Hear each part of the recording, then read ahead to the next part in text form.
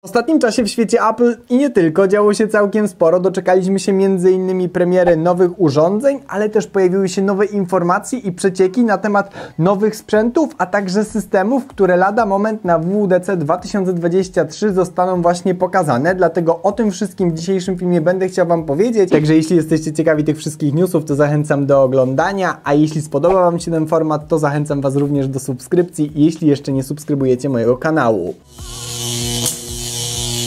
I zaczynamy z naprawdę grubej rury. Dla wielu osób może być to wręcz przełomowe dokonanie ze względu na to, że Apple ogłosiło, że już 23 maja na iPadzie pojawi się oficjalna aplikacja Final Cut'a oraz Logica, czyli profesjonalne programy, które były przeznaczone na Maca do tworzenia filmów czy też tworzenia muzyki. Od teraz będzie można wykorzystywać również na tabletach od Apple i to wcale niekoniecznie tych najnowszych, tylko mogą być również starsze. Dla wielu osób może być to oczywiście normalny news i powiedzą, ach, czym się tutaj ekscytować? Okej, jak nie montujecie filmów, czy nie tworzycie muzyki, to pewnie nie będzie Was to grzało. Ja na pewno będę chciał wypróbować tego Final Cut'a. Istnieje chociażby trial, więc nie będzie trzeba nawet za to zapłacić, więc warto, aby każdy z Was, kto jest tym zainteresowany, spróbował chociaż swoich sił. Ja nie do końca jestem przekonany, jak to pójdzie w ogóle na iPadzie z taką pracą, ale ogólnie mega się jaram tym, że Apple bardzo mocno już wchodzi jakby na rynek integracji samego systemu na iPady, jak i na komputery. W wielu wywiadach dyrektorzy Apple, i to nie tylko sam Tim Cook, podkreślali m.in. fakt tego, że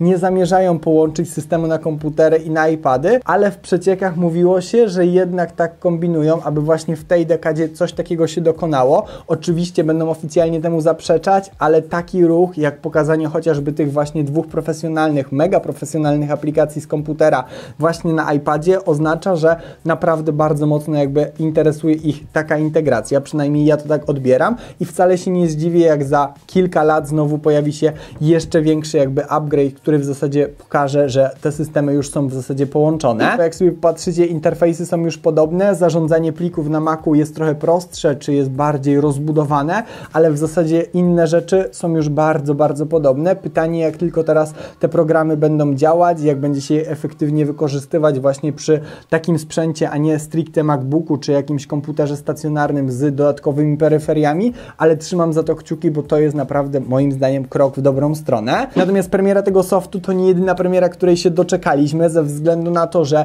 tak jak liczne plotki wspominały od jakiegoś czasu, Apple zaprezentowało właśnie najnowsze słuchawki Beats Studio Buds Plus, czyli nowszą wersję takich, można powiedzieć, AirPodsów dla Androida. Jeśli ktoś chce mieć właśnie tą funkcjonalność znaną chociażby z AirPodsów, to też doradzałem, żeby interesował się chociażby właśnie tymi słuchawkami, czy ogólnie linią Beats. No i teraz mamy właśnie kolejną odsłonę dokanałowych słuchawek, które są jeszcze bardziej podkręcone, dźwięk tu ma być lepszy, ANC przede wszystkim będzie lepsze, no i z drugiej strony mają też działać dłużej na baterii, łącznie wynik z pudełkiem ma tu sięgnąć około 30 godzin, to będzie naprawdę niezły czas. Te słuchawki już się doczekały oficjalnej premiery w kilku krajach na świecie, m.in. Stanach, Kanadzie czy też UK, natomiast w Polsce ich jeszcze oficjalnie nie ma w sprzedaży, chociaż pojawiła się cena 950 zł i myślę, że to jest naprawdę niezła oferta w porównaniu chociażby do AirPodsów trzeciej generacji, czy też nawet AirPodsów Pro drugiej. Jestem ciekaw, jak w takim porównaniu, które na pewno będę chciał przeprowadzić, one wypadną jedne do drugich, ale ta cena wydaje się być kusząca, bo tutaj z różnymi promocjami, które pewnie z czasem będą się pojawiać, one mogą nawet się zakręcić w granicach 700 zł i to jak za takie nowe słuchawki byłoby naprawdę coś, pod warunkiem, że jakość ich będzie też potwierdzona właśnie w takich testach. Natomiast tutaj w ramach ciekawostki Wam powiem, że te słuchawki to najprawdopodobniej nie jedyne słuchawki z linii Beats, które w tym roku zostaną uaktualnione, ze względu na to, że Apple chce unowocześnić słuchawki Beats Studio Pro, czyli te nauszne słuchawki, które mają w ofercie. One mieć trochę nowszy design, lepsze ANC i też podkręconą jakość brzmienia, ze względu na to, że te obecne są całkiem niezłe jak na standardy Beatsów, bo w tej cenie na rynku znajdziecie lepsze słuchawki dla audiofilii, ale niekoniecznie mogą być tak fajnie wyglądające, ale to jest już temat jakby na inną dyskusję. Także jak widać, Apple cały czas pracuje nad tą linią, nie porzuca ich na rzecz AirPodsów, także jeśli jesteście fanami tej marki, czy tej tej submarki od Apple, to spokojnie możecie wyczekiwać jeszcze w tym roku nowych produktów. Natomiast jeśli byście już teraz chcieli kupić jakieś produkty od Apple, albo na przykład AirPodsy, to polecam Wam zajrzeć do partnera dzisiejszego filmu, czyli sklepu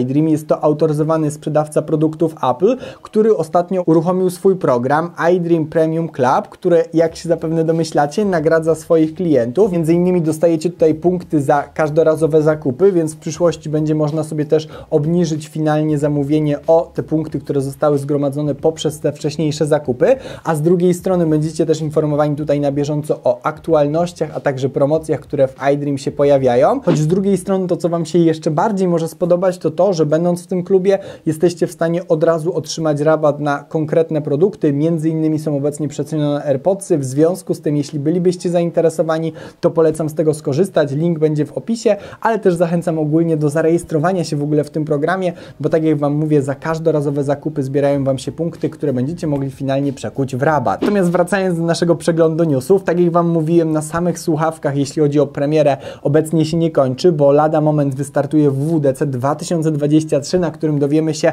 jak będą wyglądać nowe systemy na jesieni. Od teraz będzie można je już testować w fazie beta. No i z drugiej strony poznamy też nowe urządzenia, takie jak Gogle od Apple, czy też MacBooka. Ale o tym zaraz, bo zaczynamy od iOS 17. Jakiś czas temu nagrałem dla Was film, w którym mówiłem o największych nowościach, najnowszych funkcjach, które będą zaimplementowane do tego systemu i to podtrzymuję. Natomiast przez ten ostatni czas wyciekły też kolejne newsy odnośnie tego, że będzie chociażby dodana opcja na ekranie blokady, dzięki której będzie można w prostszy sposób rozszerzyć sobie działanie chociażby takiej aplikacji jak mapy, ze względu na to, że taki podgląd trasy będzie wyświetlany prawie na całym zablokowanym ekranie, co ułatwi po prostu ewentualne nawigowanie. Z drugiej strony prawie na pewno pojawi się profesjonalna aplikacja aparatu. Zdradziło to w sumie wydanie tego Final Cut'a na iPady, które zawierał właśnie opcję nagrywania profesjonalnego, czy to w poziomie, czy w pionie, więc bardzo naturalnym ruchem byłoby to, żeby również coś takiego pojawiło się w aplikacji już normalnie aparatu na iPhone'a. Nie wiadomo, czy to będzie normalna aplikacja aparatu, czy jakaś wersja Pro. Tutaj w zasadzie potwierdza się to, co jakiś czas temu mówiłem, że Apple zdaje sobie sprawę, że obecna aplikacja aparatu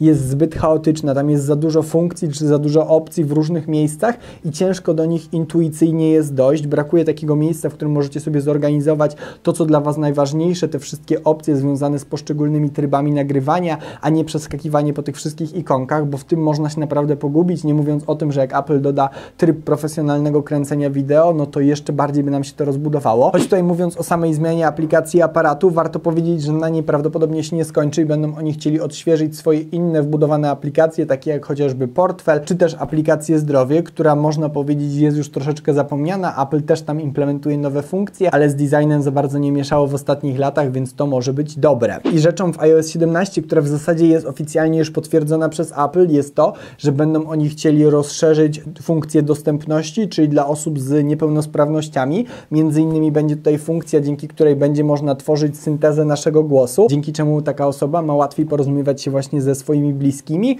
a z drugiej strony będzie można na przykład w czasie rzeczywistym wprowadzać tekst na żywo, który będzie jednocześnie mówiony. Natomiast tak jak mówiłem w tym osobnym filmie o tym systemie, tutaj w iOS 17 nie przewiduje się rewolucji. Apple miało pełne ręce roboty w kontekście innych systemów albo w ogóle innych urządzeń, albo nawet systemu na Apple Watche, bo ten w wersji 10 ma doczekać się gruntownej przebudowy. Ma tu być podobno możliwość tworzenia autorskich folderów z aplikacjami, coś na kształt tego, jak to obecnie wygląda w iPhone'ie, a z drugiej strony, aby można dodawać specjalne widgety, które będą nam się wyświetlać tutaj właśnie na ekranie. Ostatnio czytałem też raport, że podobno Apple jest trochę zaszokowane tym, że użytkownicy aż tak mocno nie wykorzystują potencjału niektórych aplikacji, czy nie wchodzą wręcz w interakcję z samymi aplikacjami, tylko bardziej wybierają Apple Watcha do odczytywania danych treści, a później i tak wykorzystują iPhone'a do na przykład odpisania na coś i tak dalej. I podobno stwierdzili oni przez to, aby skupić się na samym wyglądzie, jeśli chodzi o prezentację właśnie chociażby powiadomień, które do nas spływają,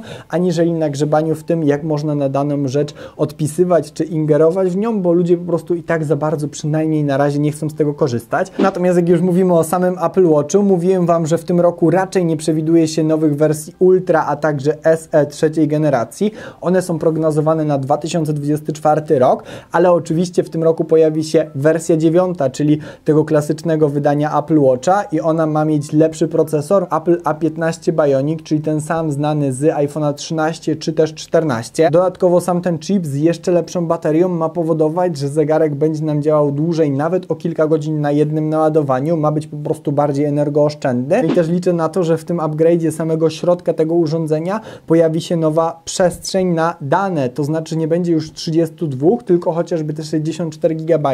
bo faktycznie zdarza się tak, że chcę sobie wgrać jakąś muzykę, czy jeszcze więcej aplikacji i okazuje się, że zostało mi w zasadzie już tylko kilkaset megabajtów. W związku z tym te 32 jak na obecne czasy wydają się naprawdę być małą pamięcią, której Apple nie ruszało od kilku lat. Ale tym, na co najbardziej oczywiście wszyscy czekają, są nowe gogle, a także nowy system do rozszerzonej rzeczywistości od Apple, który już wkrótce ma być pokazany. Co do samego systemu, jeśli Apple nie robi nas w konia, to nie będzie to RealityOS, a XRiOS. Taka nazwa została zarejestrowana w Australii. Natomiast jeśli chodzi o sam sprzęt, tutaj o nim nagrywałem też oczywiście osobny film, więc jeśli nie widzieliście, to polecam, ale pojawiają się coraz to liczniejsze głosy, szczególnie w tych bardziej sprawdzonych portalach, jak choćby Wall Street Journal, gdzie są właśnie informacje od osób pracujących na tym projekcie, które mówią, że sprzęt ten jest podobno genialny i tutaj nawet padają takie stwierdzenia, że ta cena około $3000 będzie adekwatna do tego, co ten sprzęt potrafi i jak mocno właśnie wyprzedził tą konkurencję. Mówiąc szczerze, ja nie umiem sobie wyobrazić tego, jak chociażby takie gogle od Sony, które ostatnio zostały zaprezentowane, które też mam, kosztowały 3000 zł, a ten sprzęt ma kosztować 3000, ale dolarów. I tutaj pojawia się pytanie, czy faktycznie aż taką przepaść dostrzeżemy, jak chociażby ta przepaść w samej cenie, która wynosi no ponad 4 razy. Oczywiście to wiadomo, że te gogle będą naszpikowane nowymi technologiami, czujnikami, super ekranami. Tam też ten system ma być już teraz dopracowany, a deweloperzy też dołożą oczywiście ważną cegiełkę od siebie. W ogóle te WWDC ma się skupić na sesjach czy szkoleniach właśnie z tego nowego systemu, tak aby programiści od razu usiedli i trzaskali po prostu aplikacje na ten konkretny system, aby na premierę sprzętową, która prawdopodobnie odbędzie się dopiero za kilka miesięcy, ten sprzęt był już rewelacyjnie przygotowany. Także to zapowiada się naprawdę znakomicie. Ja najbardziej jestem ciekawy tego, jak będzie w ogóle wyglądała funkcjonalność w takiej codziennej pracy. Nie chodzi o aspekt grywalności czy wykorzystywania do rozrywki tego sprzętu, ale czy faktycznie dzięki tym goglom będzie można wspomóc swoją pracę właśnie w jakichś profesjonalnych programach, chociażby na komputerze, bo według mnie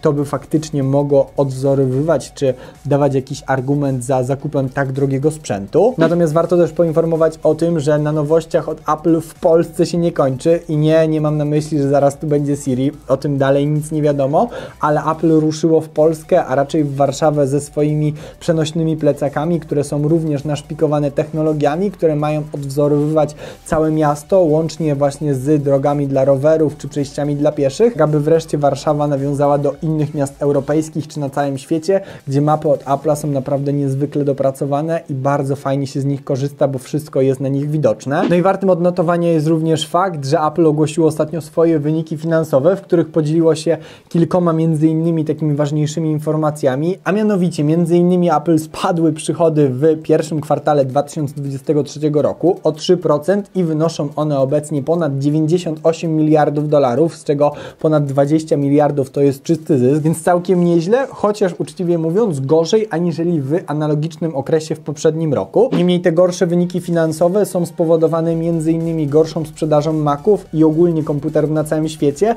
ale na pewno nie gorszą sprzedażą samego iPhone'a, ze względu na to, że tu akurat odnotowano rekord, a mianowicie Apple udało się wykręcić jeszcze więcej kasy na samych iPhone'ach, bo sprzedano ich za 51 miliardów, a z drugiej strony padł też rekord, jeśli chodzi o wydatki na usługi. Tu mamy plus 5% i wynoszą one już prawie 21 miliardów, więc to, o czym się już jakiś czas temu mówiło, że Apple już nie tylko stawia na sprzęt, ale też przychody z samych usług, no rośnie to w zasadzie jak na drożdżach i potwierdza nam tylko tą teorię. I tutaj może się oczywiście pojawić pytanie, to co Apple zrobi, aby podtrzymać te fajne wyniki sprzedażowe samych iPhone'ów, to znaczy jak będzie wyglądał iPhone 15 i spółka. Generalnie jeśli mówimy o tych budżetowych wersjach, to tu pojawiły się ostatnie informacje, że mają one otrzymać również 48 megapikseli, czyli taki aparat jak chociażby jest w 14 Pro. Natomiast z kolei wersja 15 Pro Max, tylko ta najdroższa, największa, będzie mogła korzystać z jeszcze lepszego obiektywu z przybliżeniem, czyli obiektywu pereskopowego, gdzie te przybliżenie ma być na poziomie 5 albo nawet 6-krotności, więc ten zoom